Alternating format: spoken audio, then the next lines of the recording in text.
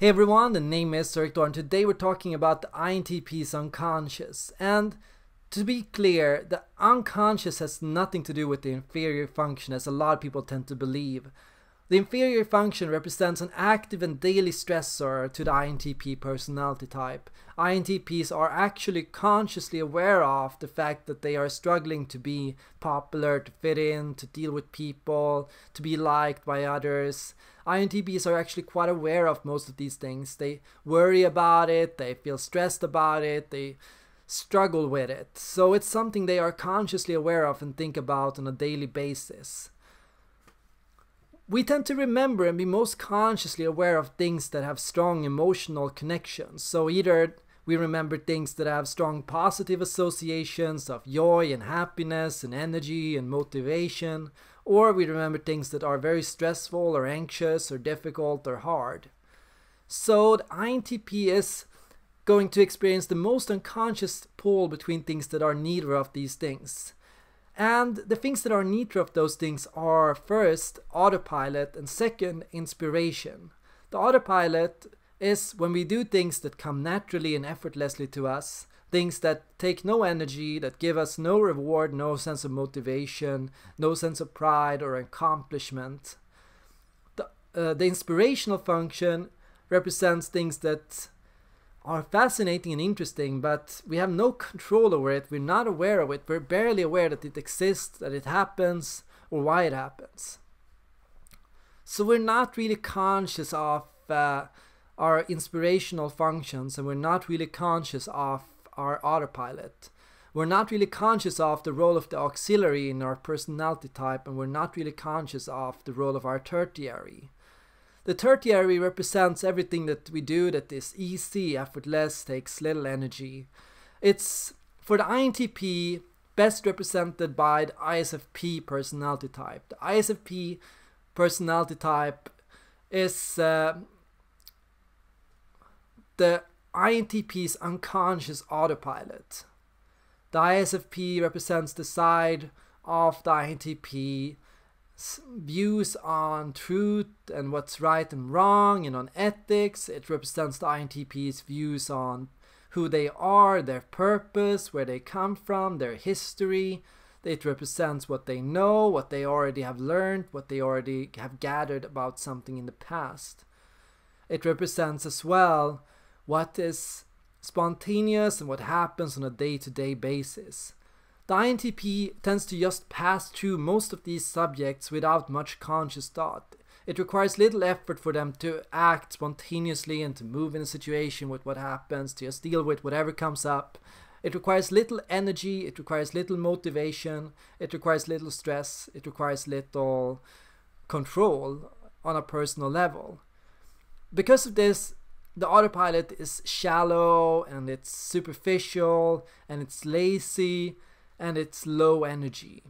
Everything we do with the autopilot requires so little effort, but also it is done so shallowly, so simplistically, so easily, and with such lack of energy that it is best described as poor or badly thought through or unknown or stupid. So the autopilot is why you do all those stupid daily mistakes. Why you ended up basically punching somebody in the face when you were talking about something because you got so energetic about it. Why you ended up accidentally forgetting about what happened yesterday, and why you ended up missing something simple that you wrote down already on a list. It represents all those like lazy mistakes that people do, and people do tons of lazy mistakes every day. And the thing is, most of us tend to not be aware of these things. It's things we say without thinking. It's just gut reactions we have about things, feelings we have about things that just come up that we don't even recognize. So these things represent things that constantly cloud an INTP's judgment. Yes, the INTP is always at risk of having their judgment clouded by shallow ethical concerns and priorities. They can forget about how something feels, what is important, who they are, in the purpose of rational thought and experimentation and skill development and trial and error. They can just rush through something and miss out a lot of obvious things. More importantly, the INTP needs to look at the ENTJ personality type. Because the ENTJ personality type represents the INTP's higher self or dream self. So often it represents something an INTP will greatly idealize. The INTP holds a great idealization towards the ENTJ's skills and abilities and skill sets overall. The INTP aspires towards their level of ambition, their level of project management, their level of pattern reading and cross-contextualization and creativity. The INTP aspires towards the ENTJ's level of vision and clear-sightedness and speculation. So the INTP looks up to all these traits, but the INTP has a need for control over these fields, and it is that need of control that tends to keep the INTP from ever experiencing inspiration. And what is inspiration? Inspiration is, when you get so into something, you start forgetting what you're doing. You're so excited, you're so in it, you love it, you're having so much fun, you're so passionate about something that you forget where you are, what's happening around you, what's going on. Yet to the INTP it feels like, wow, well, there are so many patterns, so many possibilities. Wow, everything seems to be leading up to that singular point. Wow, there seems to be so much possibility, so many rewards here that I could get from that, and I could make that from that, and I could get that from that, and I could change that to that. Wow, if I put all of those things together, I could make, yes, this is the inspiration state in the INTP. And when these things are happening, you're going very deep into the shadow functions. The thing is, the crazy thing about this is we tend to forget it happened as soon as it's over. Inspiration is a very brief experience, and as soon as we start thinking consciously about it, we lose it. As soon as we become like, wait a second, what am I doing here? Wait a second, what is this? Wait a second, what is that possibility? Where does that come from? What does that mean? When an INTP goes into this, that's when they lose their inspiration. That's when it goes away. It is replaced by the INTP's more natural state of introverted intuition and thinking and perceiving, and introverted thinking and intuitive perceiving. So the INTP goes back to this. So what are these options? So what do they mean? What is happening? The desire to explain these things is exactly what keeps the INTP from experiencing and chasing for and gaining the rewards of these things. The reason why INTPs can't be ambitious or struggle so much to be ambitious is because of that thinking and perceiving desire to always know they are making the right choice in every situation. They can't just bring themselves to jump for and devote themselves fully to one singular ambition, because what if there's a better ambition right over there? What if there's a smarter option right there that I'm missing? So what keeps the INTP from experiencing is inspiration and from diving into the unconscious is that desire to hold on. And it's also that you don't know. Like, a lot of theories out there talk about developing the auxiliary. Tough. Really tough. And you know why it's so tough to use the auxiliary function? It's really tough because it requires you to let go. To truly gain the powers and skill sets of the auxiliary function, you have to be ready to truly let go of your need for control of these things and matters. You have to be able to jump into a vision, even knowing that there are options that could be better, even knowing there are alternatives that could be smarter. You have to let go and just trust this vision. Just trust that this ambition will lead you somewhere. So what keeps us from truly going into the auxiliary? In part, it's also a fear of vulnerability. I believe a fear of vulnerability is the key reason why most people struggle to develop their auxiliary function. We want and we need control because we are afraid of making mistakes. That's the simple truth. We are constantly afraid of making mistakes. We're afraid of making mistakes, saying something stupid, jumping into the project, putting all our energy into something that will end up leading us nowhere. doing things that won't give us any meaningful reward. We're afraid that in inspiration we will lose track of reality and become some kind of intuitive thinking innovation maniac.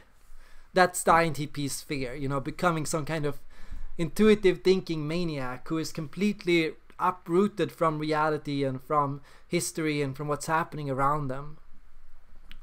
So the INTP tends to guard their consciousness very closely.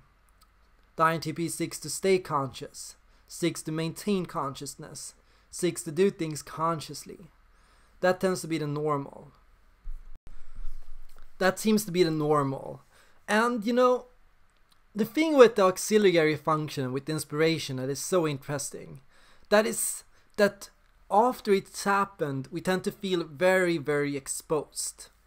We go through a period of flow/inspiration, and we really jump into something, and we really get our hands into something, and we start up a project, and we start working really hard on it. And you know what happens? We stop and we feel naked and exposed. What if I did something stupid? What if this opportunity I thought I was chasing was something stupid? What if it was badly thought out? What if I don't understand these possibilities, this data that I've gotten, that I've acquired? What if I have missed something? What if I made a mistake? So what gets us to snap out of inspiration, that is that fear of having made a mistake. So what happens is we go into our auxiliary and we go into these auxiliary phases. That tends to be the case for most personality types, you know, just really digging into it, just catching it, just using it, and then going, wait a second, what was I doing? Oh no, did I do that? Did I really say that? Did I really think that? What if people hated it? What if people thought I was stupid? What if people looked down on me for it? Okay, for INTP it doesn't necessarily have to do with that, but it does have to do with that fear of being wrong. So, as you listen to this video about the INTP unconscious, what you need to really be looking at is who am I? What are my values? What are my ethics? What is my history? Where do I come from? What I believe is everybody needs to have a good life script, you know, when you go into the autopilot, because it will happen once in a while. You need to have a good life script, you need to have a good story. So as an INTP, something you need to be working on is the autopilot. And that means just getting a strong ISFP idea of who you are and what is your truth. If you have this strong idea, if you have these strong reflexes that you've trained and developed, you can use them in a day-to-day situation. You can make sure that you're going through life smartly. So if you can make sure that you've thought your ethics through, that you've thought out who you are, that you've developed a strong identity, these things will just naturally follow you in everything you do every day. It will just be a natural part of the INTP you that everybody sees and everybody admires.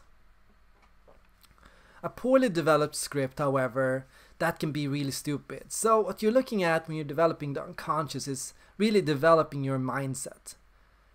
How do you see yourself? How do you see the world? The beliefs you have about yourself and what is logical and what you want and what you value will be most recognized in how you deal with and relate to life unconsciously. So it represents what is your perspective on life and on people and on tasks and on tools and on work. What is your opinion on yourself and, you know, life and death and why we're here and what we're doing? An INTP that can formulate a smart reason or a smart set of ethics that they can go to and work on unconsciously can really thrive in autopilot situations. But an INTP that has a very poorly developed set of ethics can end up running through life being a complete idiot, saying things that are stupid, breaking laws, making mistakes, hurting people, upsetting people, making the world a worse place, because their ethics are not there and because they don't know themselves. These INTPs, they will take on work and will do things and choose situations that don't really relate to their purpose and why they're here and what they want their purpose to be. So with the unconscious, it always comes down to, what do I believe about the world around me? What do I believe about the unconscious? The number one mistake a lot of people tend to make about the inspirational functions is they tend to make the assumption that these inspirational functions are stupid or impossible. Or we tend to say they're magic. How does an ENTJ do things? I don't know, it's magic. Or I don't know, it's impossible, it's not gonna work. So the INTP can either represent the biggest opponent an ENTJ will ever face in terms of that annoying guy that questions everything and sees flaws in everything I say and do, or they can be that badass that seems to have thought everything through, that seems to know everything that's gonna happen, that seems to have full control of the situation and full grasp, full knowledge, full expertise of something very abstract and very complicated. The INTP can truly misunderstand the ENTJ, including the ENTJ residing inside themselves. They can want too much control, they can be too afraid of stepping into the unconscious and allowing unconscious influence. And that can keep them from really getting their own life started.